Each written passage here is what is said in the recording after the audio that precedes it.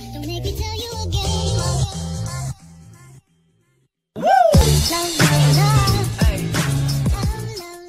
Thank you for stopping by, guys, and welcome back to Scrap Mechanic. Today we're going to be looking at a new creation, and before we get any further, I am going to warn this episode will lag. Here's just a taste of the frame rate to come. This is a very large creation. Well, not very large. It's not as big as the garage. It is a vehicle. It's very large, very complicated, and it does have a lot of logic in it, which makes it very complicated.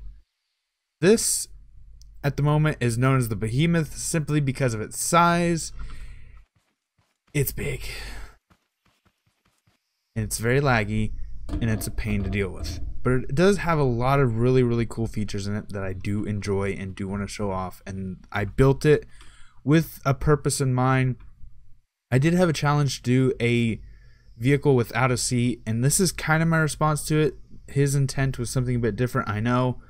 But I did want to do a driverless vehicle, and I did want to put a bunch of different things in it, and this is my end result. So pressing the button, we can get into the lift. But before we take the lift up, I'm actually going to walk around and look at the outside. There are a lot of things just kind of stuck on the outside to kind of break up that flat edge that was on it before. And this kind of classifies as a cargo hauler / mobile base. So as you can see, you got a bunch of storage down there where you can store most of your goods for sale or for whatever you need them for. Coming around front, you do have the main command center, I guess.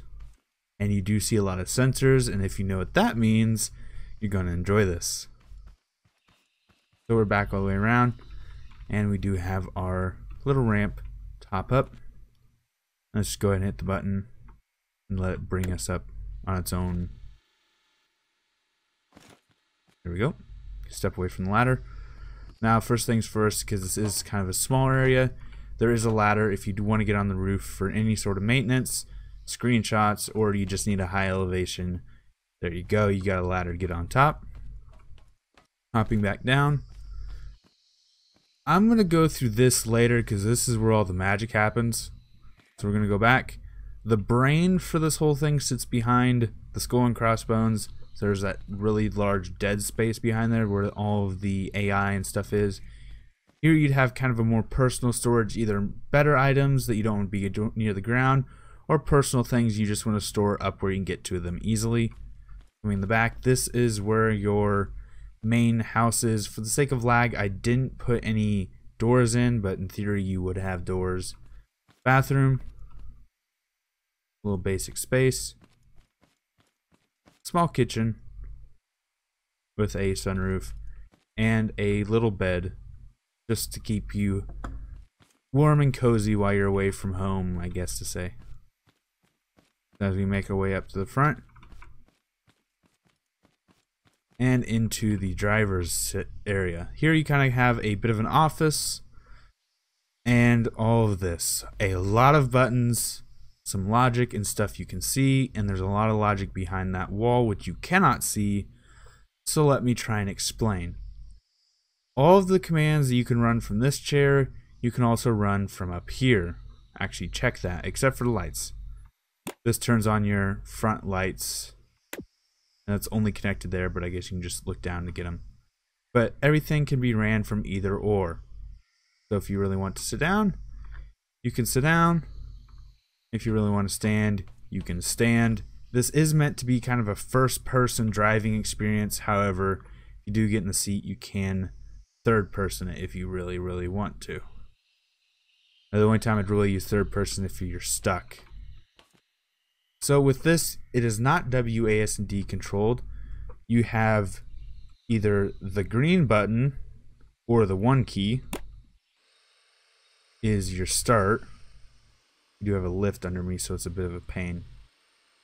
And this does use... Are we stuck on that lift? Don't tell me we're stuck on that lift.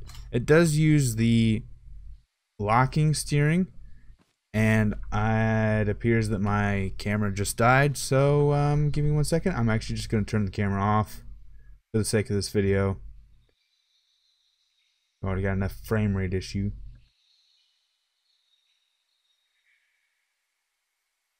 Let's move the lift out from under our tire. There we go. Get back in. Now hit 1. Now are we moving? Now we're moving. So this does use a kind of locking steering, which is on my aero lifts that I used. Has that kind of steering that I used on. I'm trying to think of another thing that used it. I know my aero lifts used it, and some of my equipment used it, I think. Anyway, so there is a dial here which tells you the direction of your wheels, which direction you're going to be going. There's a dial up there as well. And if you hit 2 or that gray button right there, you turn on your auto centering. So this is if you're going a long distance, you turn this on, and as you turn, the dial will turn. But as you let go, it'll go back center, and it helps out when you're doing tight maneuvers and stuff. I would actually have that off for the sake of control. You don't want it to accidentally take over and move your wheel in the direction you don't want it to. So now comes the fun bit. Button 3. Button 3 activates a basic, and I stress this, basic object avoidance AI. It basically has sensors that tell left, right, and it has another set of sensors which tell close proximity. In the case that it does get too close to something or something goes wrong, the AI will shut down and wait for you to interact with it and fix the problem. This doesn't have any kind of smart AI, it doesn't have any kind of learning AI or anything like that. It literally turns left, turns right, and if there's an issue, it'll shut down until you do something to fix that issue. So I'm actually going to turn off these and turn on these. If you ever turn things off, you have to turn off both, make sure both are turned off. That is one flaw. But even with the AI off, you can manually input directions and it will follow it. There is some issues if you try and give it a direction and my steering is locked, and it is already trying to compensate for something. Like now, I said my steering is locked, but no, it wasn't. The AI sensed this hill in front of me and was trying to move when I didn't want it to. So when you have the AI on, you have to remember that, and you kind of have to compensate for the fact that it may try and do things you don't intend it to, and it may try and take control that you don't want it to have. So you do have to keep an eye out for that. But the good thing about an AI is you can roam the vehicle. Yes, that is one of the big things. Not only did I want to have an AI with no seat, but I wanted you to be able to roam the vehicle while it was driving. So you can come back here and cook yourself some lunch or do whatever. You need to use the bathroom, you can use the bathroom. And then when you're ready to go back up and take control of the vehicle, you can come up here, shut off the AI, and go. It's kind of like an autopilot, I guess, technically. Whereas I just AI assisted. And you can, it is slow, but that was mostly for the sake of the AI and the sake of making the speed match the size of the vehicle. It is a absolutely massive vehicle, so if it was a very fast speed demon, it wouldn't really equal up. It'd be kind of awkward to drive, but at the same time it can be tedious, but the AI fixes that tediousness, I guess, to some extent. So it's kind of hard to show off the AI, so I'm actually going to hop in front of the sensors. This uses something similar to the ants I built. They were, what were they? Like sensor tanks or something like that, AI tanks or something like that. But these far sensors and these two center sensors are your left-right detectors. So if they see something that is there that shouldn't be there, that sensor's not working properly. Sensor 5. We'll have to look at that in a second. Actually, I have to look at it now. I guess it'll give me a chance to open up and actually show you the brain compartment. So sensor 5 is messing up. Let's run in here. Let's run to the logic compartment. We'll take a look at that.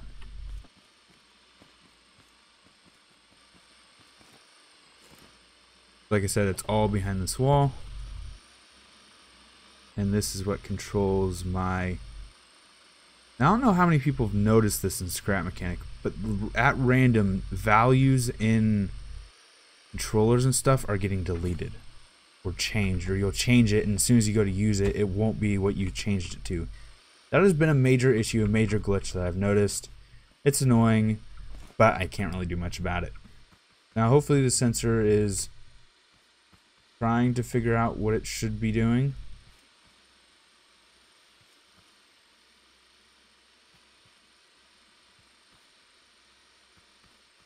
Now, the other thing that concerns me at the moment, okay, I'm just going to say this now. When I saved this, there has to have been something wrong with Scrap Mechanic, because a lot of the logic isn't being saved, because it should be reacting with that sensor hitting. Okay. Now that center sensor, you hear it beep, and now it's shut off because it has encountered an issue. But I'm going to say this right now. Something's wrong with Scrap Mechanic as a whole. So many different sensors, so many different logic blocks have been changing on their own. And this is a case of that. That long-range sensor should have sensed me and moved. Even if it was just sensing itself when it rotated, it would have turned. So something's wrong.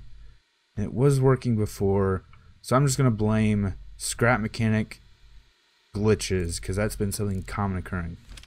So I'll try and fix that here soon, but I'm not going to worry about it right now.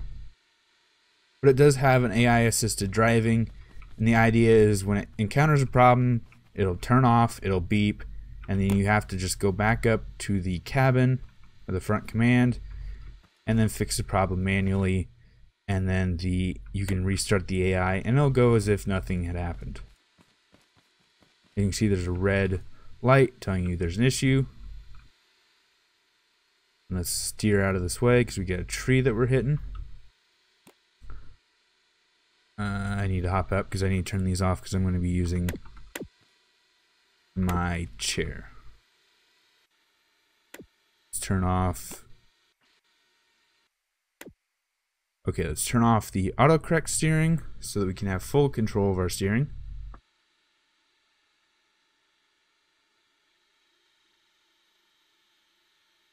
Now these can't go 180 or 90, or these could go a little bit over 90, can't go 180.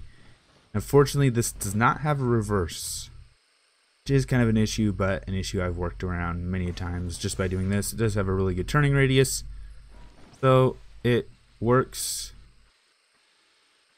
well enough to do what you need it to. I'm going to try and go, actually no, right here. I'm going to turn on auto center on the wheels, turn off the motor, so I'm going to wait for the wheels to center up and then we'll just go straight through here. Yeah, it really bugs me that the logic isn't working. It was working before I started recording, but like I said, a lot of things, if you've played Scrap Mechanic, you've done a lot of logic and or a lot of things with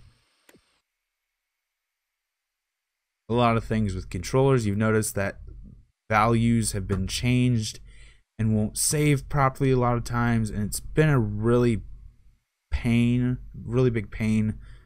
Worked around it. Unfortunately, it is coming to haunt me. As you can see, our wheel has also screwed up. That's fun. Now, hopefully that's kind of the gist of this. It's kind of hard to show because of frame rate and the bug that we just encountered. So I'm going to have to probably end the episode here. I'd like to do a time lapse, but the AI itself is not sustainable for a time lapse. And honestly, it's really slow, and I don't think I have the attention span to sit and drive it the entire way either. So I'm going to go ahead and end out the episode, get back up here in the command center. I'm going to go ahead and end out the episode. So if you did enjoy the episode, please leave a like. If you have any suggestions for future episodes, please leave in the comments down below. If you enjoy the channel, enjoy what I'm doing, please subscribe. It helps a lot. And right now, the best thing that helps out are shares. Those help out the best. Those help get the channel some exposures. So if you did enjoy it, I'm restarting my outro. So thanks for stopping by. Thanks for sticking around. And until next time, this has been Al showing off the Behemoth. This laggy, glitchy Behemoth. Until next time, peace.